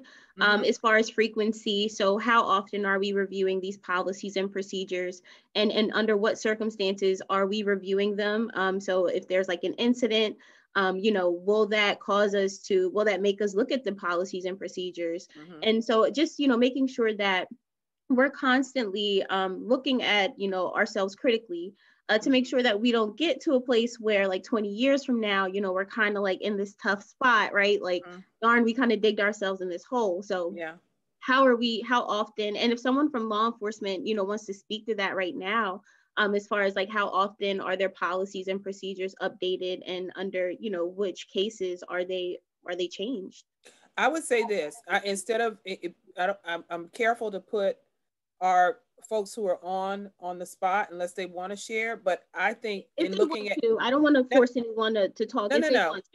Understood. I'm just saying we're looking at all of it, and I think you make a very good point. Is that you're right? Is it only at the point of crisis that we're looking at something, or is it part of a review, an annual review or schedule review, or, you know, in general, that we're looking at these kinds of things? You make that's extremely important.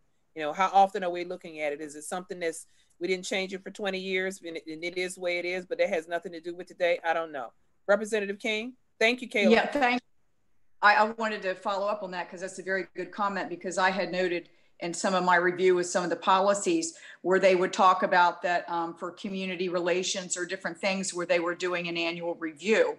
And I think, well, that's a little, an annual review is not frequent enough. Some of this needs to be looked at and reviewed more frequently, quarterly or whatever. And maybe they are doing that, but they're just doing one formal report. So, you know, whether it be with community relations, which are very important, or whether it be some of the other stuff, to know that you're having this 360 evaluation that is an ongoing process, so that you don't wait, you know, for certain things to occur before you're addressing that. You're looking for a pattern or a practice that you can, you know, address as time as you go. And, you know, to that end too, the thing that make you, Kaylin, you start to shake something loose with me, is to say, not only is it the interval in which is looking at, do they have an entity that's looking at it? Is there a policy person that's looking at this stuff, or is it somebody that has this task added on in addition to working involuntary overtime? No, but it could very well be. Or, you know, I don't know how that happens, and that's not calling anyone into question. It's just like, you know, it would be good to have someone that all they do is that they're, you know, a policy reviewer. They're looking at policy and paying attention. or peer review, because I mean, there's the Association of Police Chiefs, and maybe we don't know. They're probably already doing this to a certain degree. We just don't know that. And if so, it would be nice to know. It'd be nice to know. Yeah, be nice to know. Okay, so that's the scope. Those are, yes, sir, Chief Hughes. Okay, it would be nice to know, yes, we call it's DPAC, Delaware Police Accreditation Commission. And so to Kaylin's question about how often, it is on an annual basis, but keep in mind, once an agency is accredited, you go through an entire process that you meet all of the standards. And so for Delaware accreditation, it's about 112 standards. But in those 112, there are many subgroups. So you actually have a lot more policies and procedures. Closer, I think for us, we're around, I think it's like 230. Now, this is just for the Georgetown Police Department, because it's going to be different if Sean Moriarty talks, and where he's in a CALEA agency in the state police, they have a lot more standards. It's probably up to 450 or so now that they have to meet. But those standards you have to go through, and you make sure that you address all of the standards and you comply, and it must be done annually, every year. So you have on-site assessors will come and take a look and make sure your policies are up to date. And so when I say annually, you think, well, only it's once a year. Well, you have to be doing this all year long. You can't just wait until the end of the year to do it. So many of those policies or standards touch on others. So we are looking at them. But to the point of, boy, wouldn't it be nice to have a policy person to be doing that? I don't have that luxury. And even though I said Tori's got it great up there in Smyrna, I'm pretty sure he doesn't have just a single policy guy up there. So we need to make sure I do that, my lieutenant, my captain, we are the accreditation managers, if you will. And so our other responsibilities, we need to do that.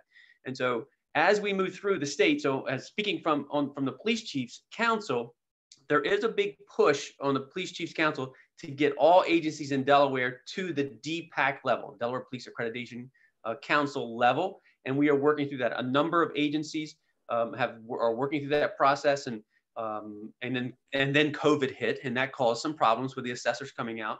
But we are working towards that. It's going to take some time to get there, but that's a very good start. And then there are several of our agencies: Delaware State Police, Wilmington Police, Newcastle County Police, Millsboro Police Department, and I know I'm missing. I think there's the Dover Police Department, and is Smyrna, Kalia? No, we're not. We're actually going through the DPAC right now. Okay. Yeah. And so I think there's 7 agencies that are CALEA, which is a larger and more standards there, which is phenomenal. However, there's a cost associated with that, and then there's meeting some other things. But to the DPAC, I have to tell you, I'm pleased with how the police chiefs have embraced this. And this has started back at the end of last year, 2019, started down this path. It's just taking a process. But that's exactly where it should be, though, in task number 4, to your point. That should be there about policy review and what that process is. I think that's important for folks to understand. That's an excellent point. Okay, cool. Chief Tori, did you have something? No, Chief Hughes pretty much said everything. Chief Hughes, and then we'll get to you, Keith. Sean, you okay? Yeah, I was just going to add, I think the chief did a great job of summarizing what it is. I think it's 459 standards on the CALEA Avenue. So it's quite a bit, but it's a tremendous amount of work to be able to do that. And now they actually change it up. So in addition to an annual review, because of the changes, not only because of COVID, because of the virtual environment, we're actually doing more frequency of events, or a different way of looking at it, rather than assessors actually coming and looking at the books, let's say, every couple of years or a year. It's coming on a more frequent basis of actually sending that information too. But I thought it was great point that was also raised at the start of this trend of conversation, is that it's not just the annual reviews or the semi-annuals or the quarterly. There is absolutely follow-up on specific policies, after incidents. So those after action reports and those after action incidents, whether it be on a specific level of one officer or a national level or a state level or a group level, it's very important that those policies are reiterated and gone over. But it shouldn't wait to those events. So I think Kaylin's point is 100% on par. It shouldn't wait just for those. It needs to be a frequency for review and also doing it. But one thing to think about too is all these things play into the larger realm of time, right? Time, resources, money that we've been talking about the whole evening, but time not only for preparing, for reviewing, for creating, for updating, but also then you've got the training avenue, the time it takes to train. So when you look at the overall workforce development, I think it's important to consider that the officers that are actually doing what would be considered traditional police work and community service, whatever that may be, protect and serve and enhancing the quality of life and all those traditional things that we think about, traffic enforcement, criminal investigations, all those things. Now you add the training component in, which is absolutely essential, but it's always a balance of time. You only have so many resources, whether it be a one-person department or an agency the size of ours, with 715, 720 troopers. We're obviously balancing all those things, because if you take somebody up for training, that's one less person that's out there actually doing those traditional police services. So it's a fine balance to understand that, tie in all the things that we've been talking about here today to provide the best level. And I think this is a great platform to get that done. So I applaud you for bringing this up. Great questions. Awesome, Keith. And we're going to. Yeah, I just want to. I don't want to go to solution, but this brings to mind that what Chief Hughes was saying with the Chiefs Association. The question is, how do we begin to take advantage of our scale? Meaning that Delaware's a small state, and we should be taking advantage of that in terms of taking advantage of our scale. And if one agency versus the other in terms of budget and staffing, centralizing a person or persons to do a policy review agency by agency, I can't understand why. This reminds me of when I lived in New Jersey. You drive across the street and you're in another town. You go 3 more blocks in another town, and all of them have city managers, all of them have fire departments, all of them have police departments, but they were a square block apart from each other. It didn't make sense. And so they weren't taking advantage of scale. This reminds me of that, in that if we're talking about policing, policing is policing to me. So then policies and procedures and code of conduct should be almost universal in terms of advantage of our scale. And or then why wouldn't we have a team of policy wonks and procedure wonks that would then look at, examine agency by agency, and then codify that to that we have some things that are just across the board similar, so that when we get to the point that was just made around training, then we have a training academy that is similar, is consistent, is advantage of our scale, is cost effective. Why is every agency trained? It has to train staff and has to staff to do the training, et cetera. So we're duplicating efforts agency by agency of things that really are consistent, should be applied consistently. So I don't want to go to solution, but one of the principles here should be taking advantage of our scale and structuring our mindset around this in a way that's different than what it is right now, trying to structure system and processes, and this whole notion of policing. You make a very good point. We've got to move on because we're almost close to 6 and we've got to get public comment. But again, Keith, I think it's really important when you talk about approaches and strategies and things of the way we look at this work is as we're looking at what's the worldview across, I think ultimately we may end up coming to some of these kinds of things. Who knows, but it makes sense. Delaware is a doable state because we are such a small state. We get to do a lot of things, I think, well, because we only have 3 counties and things of that nature. So, we've got diversity, and in some instances we have sameness when we're looking at gold standard opportunities and what have you. So we'll see what we end up coming up with, but thank you for that. Next slide. Those are the 4 folks. And I just want to say to you is that we want you to grab on, look at the tasks that you want to work on. We've got a majority of you signed up. Those who you're not signed up, I promise you by Friday, we're going to call you. We want you to answer the phone. We'd like to have you self-select. We don't want to volunteer you for those groups. But if you could, not groups, but tasks, if you could, that would be really, really great in terms of the place that is of interest to you, the place that you think you can make some contribution and those things. And we're going to also give you some additional information, contact detail, as you said before, Keith, about, who do you get to, who do you talk to, and then some of the survey detail and information that we have already put together that we asked for on the front end of this entire process to be able to share so that you can read and keep up with, where we are. We know what the labor management agreements are, things of that nature, and what have you, so we can look at those things etc. Read through them and be prepared. And I'm telling you guys now, for the month of November, we're going to take off November. So next one, task assignments. This is what we're talking about here in terms of these things. Please, please, please let us know where you want to work and what have you. You're going to get content as it relates to the detail around information we knew in survey, information that we've gotten from the police entities already, information that we were able to contrive from their public websites, things of that nature and what have you, that we'll share with you that might help inform some of the areas that you want to work on. Next slide. Schedule. We'd like to take a first look in December. We're taking off the month of November. Representative Cook, just letting you all know, you and Daryl down there, you know, we said we would be monthly, but November is almost shot. We've got 4 holidays in November. And then we were trying to have us all match dates, if you will, for the 4 committees and not work the staff half to death. And so we decided that we would take off for November for a physical meeting, but we would leave that time actually to do our homework and do some of the reading and research and things of that nature for folks. And then in December when we meet, and we'll send out the save the date so you all will have that, because we're still trying to manipulate that too, knowing that December is a busy month as well for folks, is that we want to take a first look at these areas and see what your thoughts are and some of the details. So we want you to do that reading, do that research, do that review, say where you want to, zero in on the area you would want to work the particular task. Let us know that. Let us know what you need, in and of itself, so we can help to direct that work.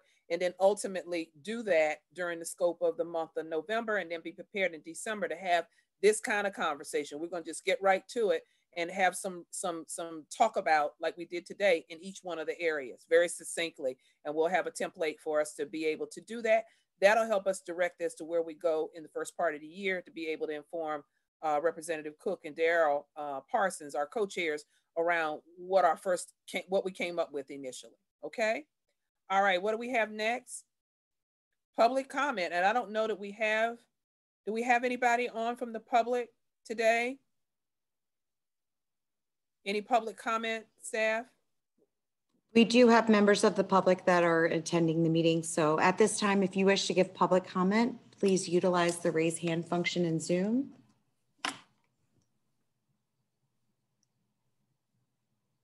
Cynthia Smith, you are now permitted to speak. You have 2 minutes. Hi, my name is Cynthia Smith. I watched the first meeting, and I thought someone had addressed funding for reentry as pertains to workforce for returning citizens. So I think I did send today a copy of a link for Road to Ruins. It's about we have 9,000 plus Delawareans who lost, who don't have, whose driver's license is suspended. 6,238 licenses revoked. My information are being sent to you guys because I just sent it earlier. So going back to the task 1 and 4, I think that can easily provided by law enforcement. We are still heavily, I think the participation in this workforce committee is still heavily represented by law enforcement. So I think that those information could have been just obtained from them. Also, the use of force materials, I had sent that. So maybe some of you who have would like to know more what is best practice. I did send that. And de-escalation strategies. I want to thank Representative Briggs for returning my call. I do want to moving forward, I hope that this task force would have memorandum of understanding to include the discretionary decision they might make for not following the law. I also, we need to know, we need to revisit how law enforcement sustaining the department, generating income, i.e. maybe if the law enforcement department is heavily, depending on the tickets And this is what I've been hearing for three different task force committees. So I'm thinking that we need to adhere to the new normal. We need to put back those people that are back to work. Thank you, Mrs. Smith. Your time is up. If you wish, do we have anyone else from the public? If you wish to give public comment, please utilize the raise hand function at this time.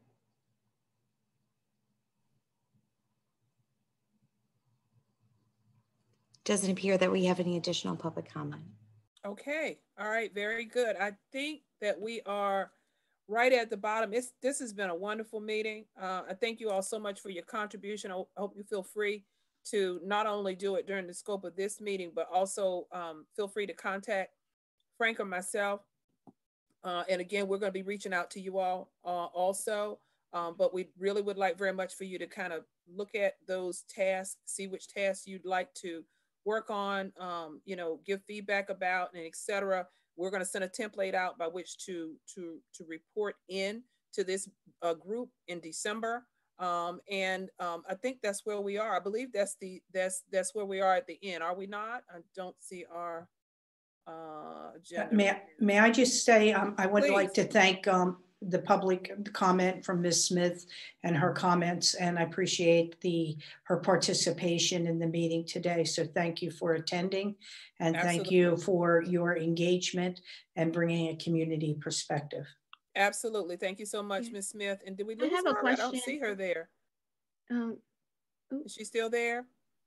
Cynthia, I think she's off the call. Oh, okay. All right. So we'll make sure we get a note to her to thank her for that. And any detail, I guess, that she provided. I know she sent that to, who she sent that to, maybe to our staffers, but we'd love to see it. So thank you so much. And members of the public are invited at any particular time. Was last thoughts, any other thoughts? Yeah, Kaylin? I have a question and a thought, I guess. So I'll make it really quick. My first question is, are we gonna receive the names of the folks who will be working on these tasks with us before our December meeting so we can connect and, okay. Yes. And Yes. And one more thing to add, I was doing a little bit of research and I'm not sure if everyone is familiar with the COPS initiative out of the Department of Justice's office. COPS stands for Community Oriented Policing Services. They had this documentary out of Camden.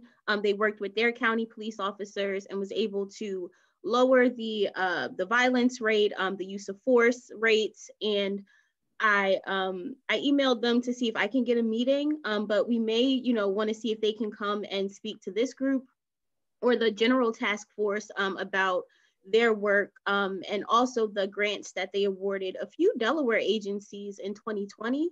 And again, it is federal money. So I know what you said at the beginning, Sharice. It's a little, it could be funny, but they did award Dover PD, Laurel PD, Newark PD with some money over the summer to help fund positions within those agencies that are there. So the cops are trained by the cops office, and it's cops by cops. So the Community Oriented Policing Services office trained these police officers that they've funded in these different agencies. And I can send a link I'll send a link to you and Frank so everyone can see the list of agencies that receive funding, but it was over, I think, $400 million in funds was awarded to these agencies, and everyone was given $125,000 per COPS officer.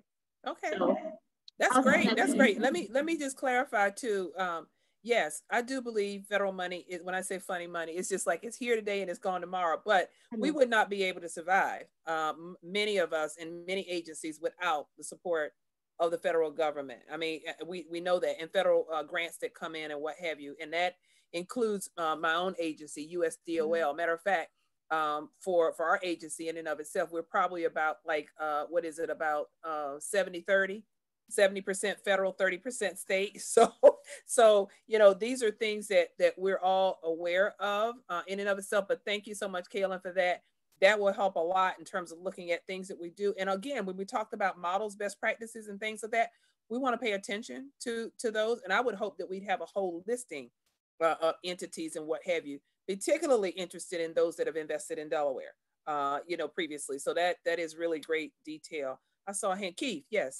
Very quickly, Sharice, can you give us a view of the flow in December? I know we're going to take November off and do home research. But then once we have our team designated in December, are we going to meet with the team and then come together as a group? What's the flow in December that we're looking at? Well, let me say this to you is that we were, and Keith, you I think you had been able to get on yet. We were advised that we could not design ourselves around the work groups for FOIA reasons. So what we've decided to do is to identify them per task. And so you all are very, very open to call each other and do whatever you like when you see who's working in your particular area. We'll share that information with you, but it's not a separate public meeting because it would be regarded as a separate public meeting if you were to convene yourselves and things of that nature and what have you. So, you know, the recommendation is those of you of like mind, share information with each other and work on these things to get, you got it, you know what I'm talking about. And so from that perspective, I think we'll be able to get to that end. Come December, in terms of our first look report out, we would expect those of you who have been interested in the same task and reviewing the data and those kinds of things to be able to give us content and report into larger group. And we're going to send a template by which you do that, primarily around those 3 areas, looking at the report and comparative. So when you talk to us about Georgetown and talk to us about Smyrna and talk to us about state police, we at least have some sense across the board.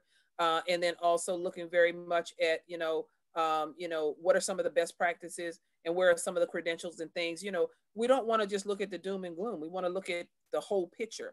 And so this will be our first scratch at it, if you will. And so November, I'd like to see November and suggest November is our homework month to go and read everything that we're going to share with you and everything that you can look and find and what Kaylin is going to support us with and any information that we get so that when we have this conversation, it's going to be fruitful.